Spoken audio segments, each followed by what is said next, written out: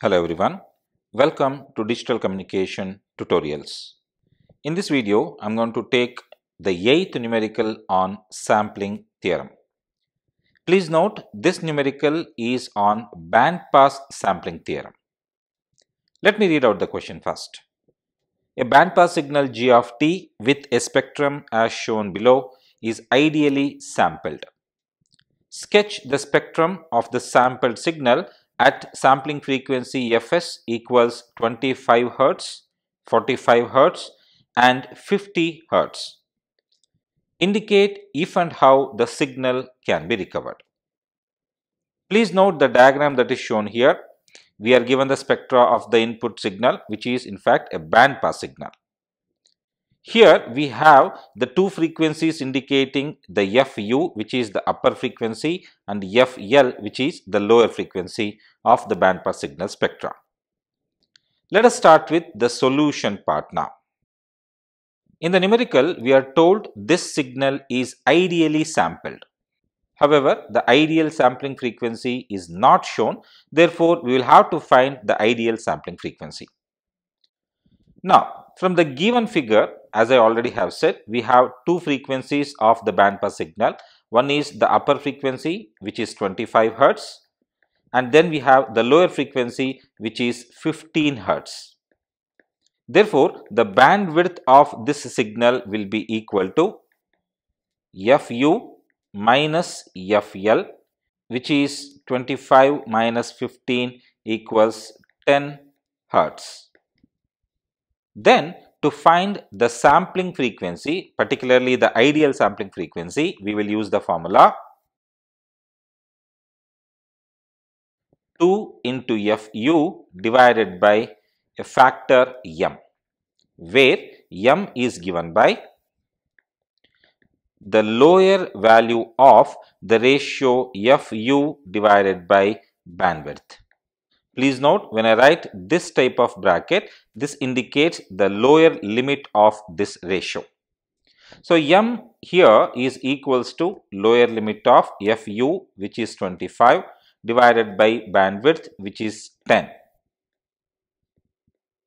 Therefore, this is equals to lower limit on 2.5, which is equal to 2, right?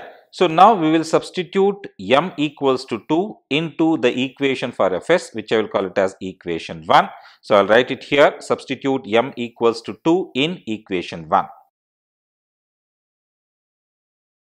Therefore, the sampling frequency is equal to 2 multiplied by Fu, which is 25, divided by m, which is 2, which is equals to 25 Hz. Right. So, this is the value of the ideal sampling frequency. Please note, we are very clearly told in the numerical that the signal g of t is ideally sampled, and then we are further asked to sketch the spectra of the sampled signal at the given values of fs equals to 25 Hz, which as we just found out is the sampling frequency, and 45 Hz and 50 Hz. So, let us now start drawing the spectra. And I will take the first case here, that is when fs equals 25 Hz. So, to plot the spectra of the sample signal, I will be using the generic expression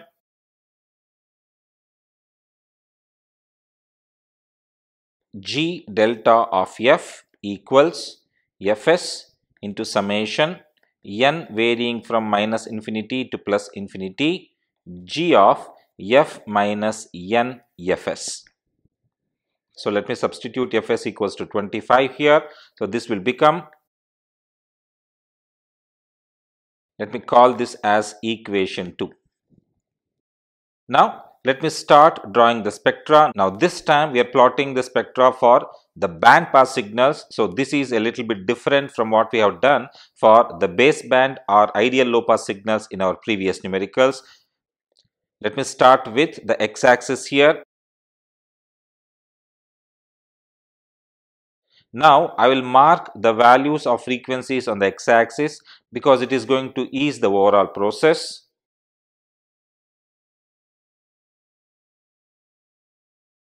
Right. Now, let me plot the original spectra. So here we have from 15 to 25. Very similarly, we have from minus 15 to minus 25. This is our original signal spectra.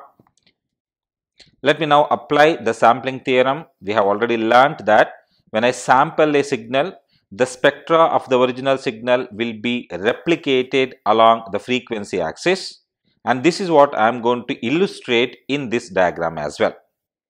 So all you are supposed to do is identify the value of Fs. Now in the case 1, Fs is equals to 25 Hz. Come to the diagram and you are supposed to simply shift the spectra what you are looking at here both left and right by a value of 25. So what I will do is I will take up the right side spectra which is on the positive x-axis. We know that this is plus 25 and this is plus 15. So now I have to add a value of 25 to these values, that is 15 and 25, and I have to plot the same exact shape spectra on the outcome values. For example, 25 plus 25 is 50, so I will get this point here. Then we have 15 plus 25 is 40, so I will get this point here. Now I have to draw the same exact shape between 40 and 50.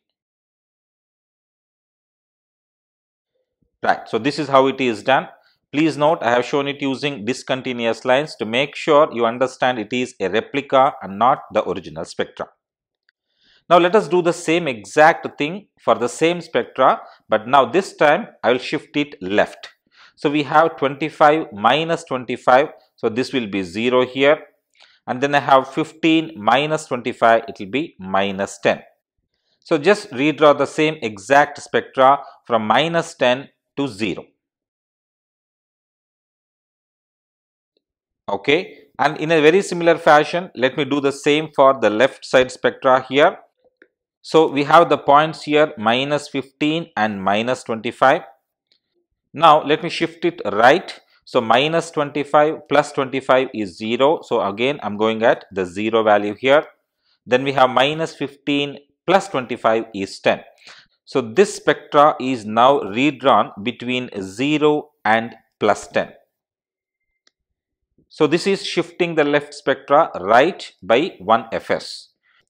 If I now do the same but to the left, the spectra will appear between minus 50 and minus 40. So I'll redraw it once again here. Right? So what you have now done is you have shifted each of the spectra left as well as right by 1 Fs. In a very similar fashion, you are supposed to do the same for 2 Fs, 3 Fs, etc. etc. When you do this, you will obtain the spectra of the sampled signal. Now, for saving some time, I am going to complete this spectra by shifting the same to the left and right by 2 Fs value.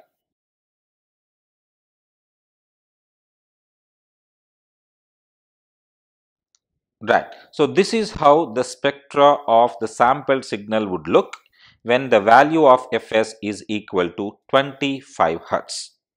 Please note, all you are supposed to do here is to simply shift the original spectra left as well as right by the value of n Fs, where n equals to 0, plus or minus 1, plus or minus 2, etc. etc.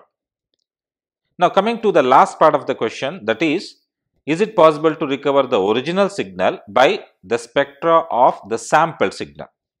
Now for that we know that we are supposed to pass the spectra through a filter, and particularly if you look at this particular spectra, it is not possible to recover the original signal by passing the sampled signal spectra through a low pass filter.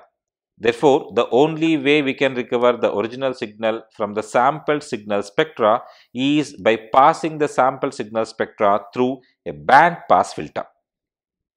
Now, we know that a band pass filter will have two cutoff frequencies, FC1 and FC2. If we identify these values properly by looking into the diagram, we may be able to recover the original signal spectra. So what we want at the output is a frequency band from 15 to 25. Now if you look at the spectra between 10 and 15 carefully, you will note that no frequency components appear at the sampled signal output. So, FC1 can be anything greater than 10 but less than or equal to 15. So, FC1 should be greater than 10 but less than or equal to 15. In a very similar fashion, let us now try to analyze what is the value of FC2. Now, if you look at the frequency component exactly at 25, anything greater than 25 will enter the next replica here. Therefore, I cannot go to a frequency greater than 25. Anything less than 25 will be a loss of information, and therefore, the value of FC2 must be exactly equal to 25 Hz. Therefore, if I use a band pass filter with FC1 greater than 10 but less than or equal to 15 and FC2 exactly equal to 25 Hz, then I will be able to recover the original signal from the sampled signal. Now, let me show the band pass filter structure on the sample diagram. So, anything greater than 10 but less than 15 and exactly equal to 15. So, this will be the band pass filter structure. Lastly, we are also asked to state if it is possible to recover or not. So, we have just shown that using a band pass filter with so and so cutoff frequencies, it is possible to recover the original signals from the sampled signal. So, I will write it here.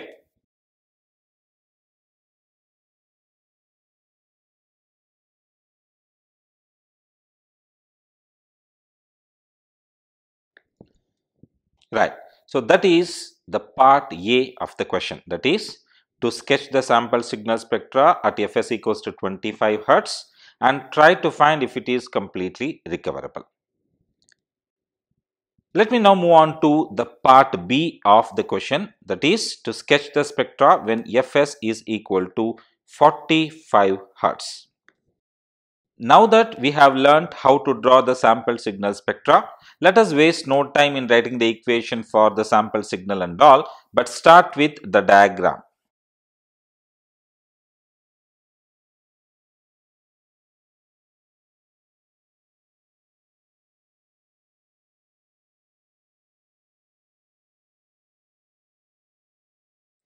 Okay, so this is the original signal spectra.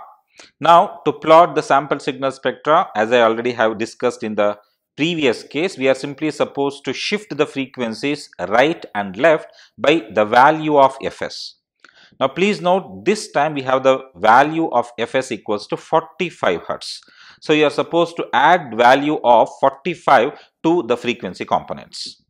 For example, this is 15, this is 25. Now, I add a value of 45 to these values. So, 25 plus 45 is 70, which will come somewhere here. Let me mark it as 70. And 15 plus 45 is 60. So, 60 is already marked. Now, I will plot the exact same shape here. Now, I will do the same for the spectra, but I will shift now to left. So, we have 25 minus of 45. So, it will be minus 20. 15 minus of 45 is minus 30. So, there will be a spectra coming here. Okay.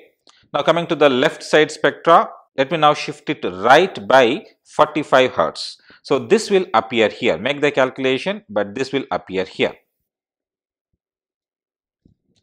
And in a very similar fashion, the same spectra when shifted left will appear between minus 60 and minus 70, somewhere here. Okay. So, this is the spectra of the sample signal when Fs is equals to 45 Hz. So, now let us look at the spectra here. Now, if you look at the spectra very carefully, what has happened? The spectra are overlapping. So, this particular portion between plus 20 and plus 25, which I am going to just mark it so that it is very clearly visible. This is the portion of the spectra where frequencies are overlapping. This is also called as aliasing or fold over. Now, whenever such a scenario arises, we can straight away say without any analysis that the reconstruction is not completely possible because aliasing or foldover has occurred. Therefore, now no need of any design for either the low pass filter or band pass filter. Just you straight away write reconstruction is not possible because of the spectra overlapping each other, which I will write now.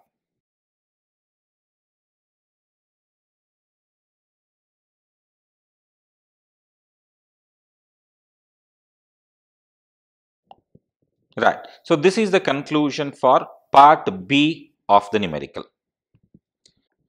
Lastly, moving on to part C, where Fs is equals to 50 Hertz. Now, if you have learnt sampling theorem and have really understood, you should recognize 50 Hertz is equals to 2 into the ideal value of the sampling frequency, which is Fs.